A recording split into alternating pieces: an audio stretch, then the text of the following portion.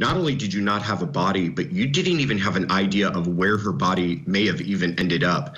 But now with this evidence, at least you can provide to the jury the idea of maybe she ended up here. We have this disturbance in the soil underneath this man's house. It appears to be in the shape of a body.